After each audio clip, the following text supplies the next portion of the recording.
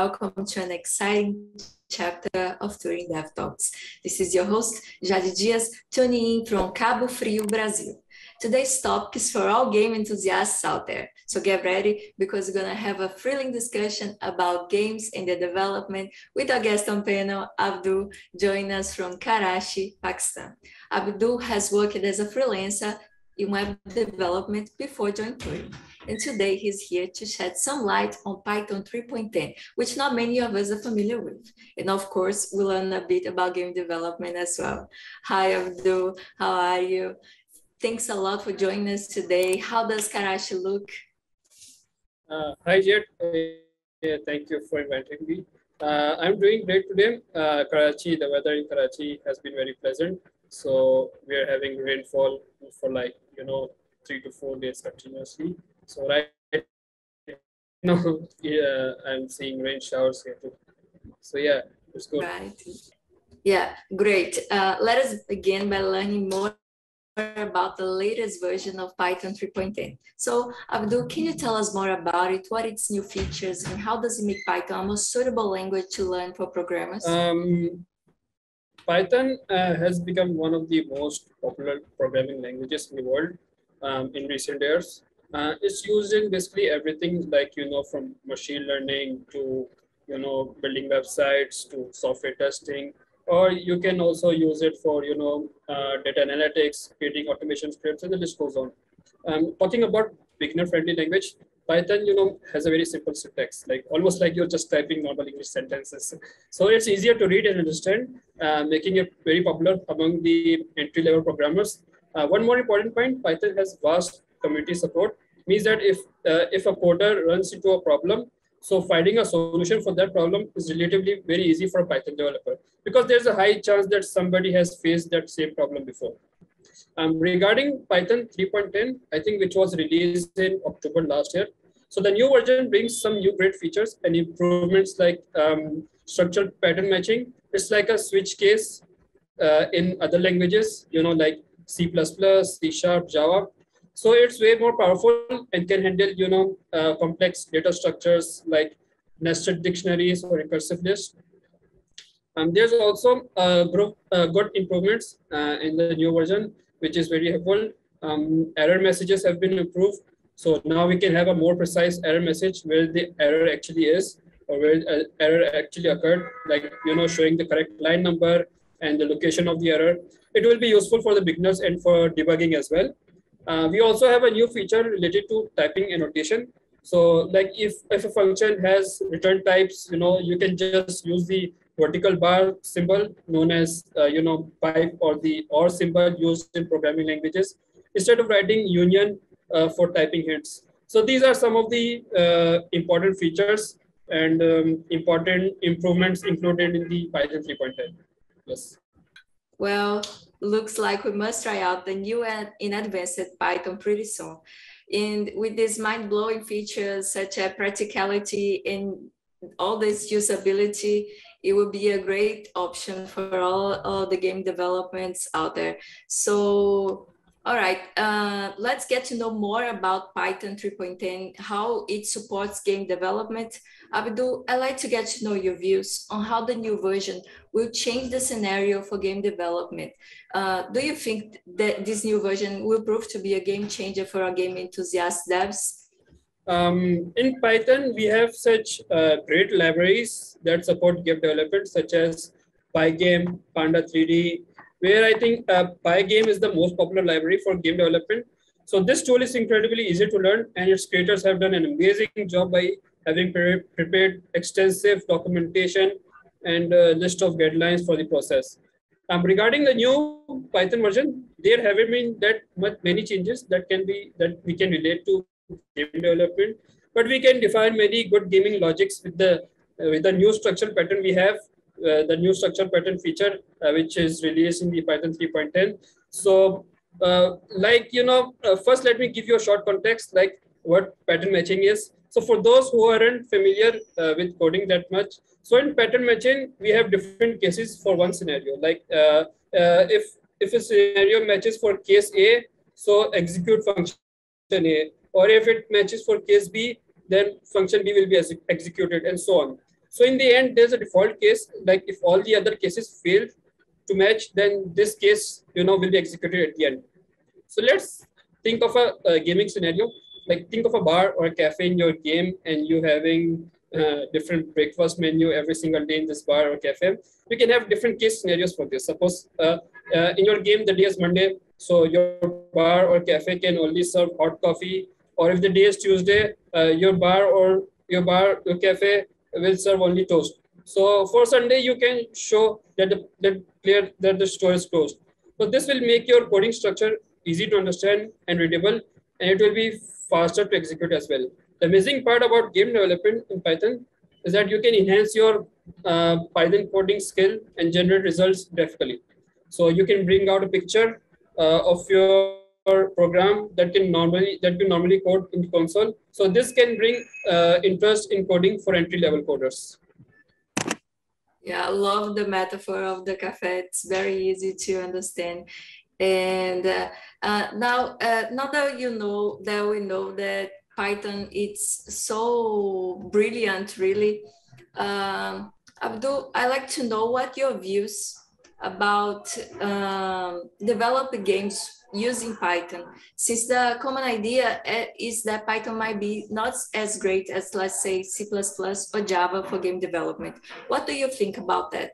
If you Google which language should I use for game development, so the first result you see will be like recommendations to avoid Python. So, however, that should be a deterrent. So it can be done. It is possible. Like if a user, a programmer, or game developer is already familiar with the programming tools and takes advantage of the pre-existing tools and libraries at their disposal, so then Python for game development, I think, has a clear promise, and also both now and in the future too. So yes, Python, I agree, Python isn't that great for game development as compared to C++, C Sharp, or Java. But as they say, technology is always emerging swiftly. So right now we might not have a strong gaming engine for Python like other languages have, such as Unreal Engine for C++ or Unity 3D in C Sharp. But in the future, it is possible that you will have a strong and faster platform for game development in Python. Awesome. For your experience, Abdul, could you talk more about the various frameworks that Python offers for game development, and how is it working with MySQL as opposed to, say, Pygame or Turtle? I can name few libraries. Like Python has multiple libraries for game development. Some of them I can name, like Pygame, Pycura, Pandas 3D, which I mentioned before, Piglet. So also for recommendation, I would personally prefer to use Pygame as a starting point. Like for game development in Python, its documentation can be really easy, can be really helpful, and guidelines written by the support community can be considered. So regarding your question with PyMySQL, so working with PyMySQL really helps you around working with the MySQL database server. So like, it's an interface connecting to a MySQL database server from Python. It can support SQL cursors and can handle, open and close connections of databases efficiently. Really helps in executing custom SQL queries, and also helps in importing data into the MySQL database. Well, looks like Python has a lot to offer with its frameworks for game development, like supporting game engines. Abdul, what is your take on Python being one of the base languages that support game engines? A software framework mainly designed for the for the development of video games, like includes relevant libraries and support programs. Like the engine terminology is similar to the software engine used in the software industry. So game engine can also refer to the development software utilizing this framework, and typically offering a suite of tools and features for developing games. So developers can use game engines to construct games for video game consoles and other type of computers. Truly informative. Awesome. Are any other amazing games that you can tell us about that was built on Python? Yes. Python, I think, can be a handy tool in most game development projects. If not only for 3D object rendering, it can be used for machine learning, mathematical calculations, data analysis, and you can do data processing. And I believe many of the largest gaming companies use Python for these kinds of things. If you know that the games, some of the largest games, Python used in, like Battlefield 2 uses Python to implement core elements of the gameplay, such as scorekeeping and team balancing. Star Trek Bridge Commander, this famous game, which uses Python both as the mission scripting language and also for a ton of other features. So there's also a famous multiplayer game, I think World of Tanks.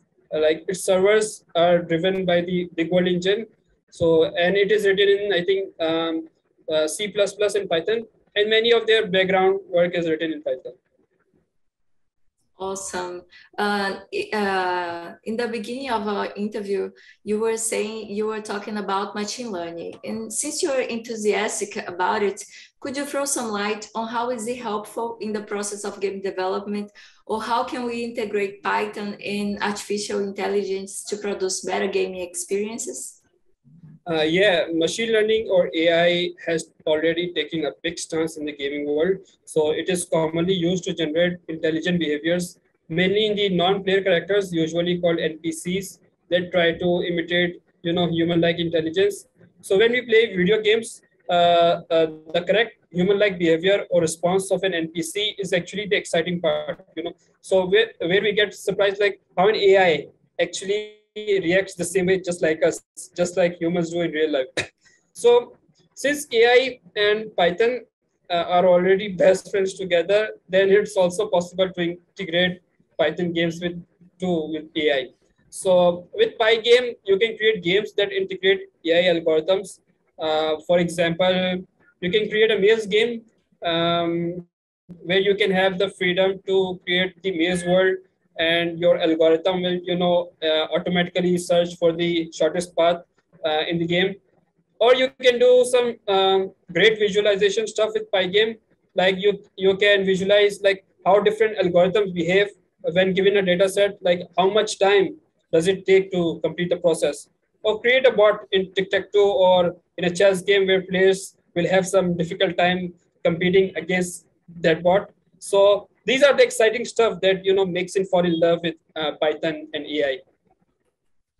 Whoa, truly awesome. I had a lot of fun talking to you, Abdul. But as we wrap this up, can you share some final thoughts for our developer friends out there who are willing to learn more about Python's new version? Where can they head on to learn more about it? Yeah, you can head over to the official Python website, for documentation where they have described each features with examples in great details. And also there's tons of stuff out there on YouTube and Google for you can actually check out like what are the new features for this new version of Python, what are the improvements. So yeah, I think official Python website will be great to check out these things. That was really helpful, Abdul. Thanks a lot for joining us today. I really enjoyed talking to you, and I hope our audience found this useful too. Yeah, thank you. Thanks for having me. It's been great. I think it was a good experience taking this interview. So yeah, I think it was quite enjoyable. I enjoyed it. Great, thank you. To everybody out there, if you have any queries, please feel free to drop us an email at support@turing.com. Let us know in the comments below what you'd like to learn in the next video, and give this a big thumbs up if you like this video, and do not forget to subscribe to Turing.com. We will be back with a lot more Turing developer stories, but until then, stay safe and click on the link in the description below to apply to Turing. Thank you, bye.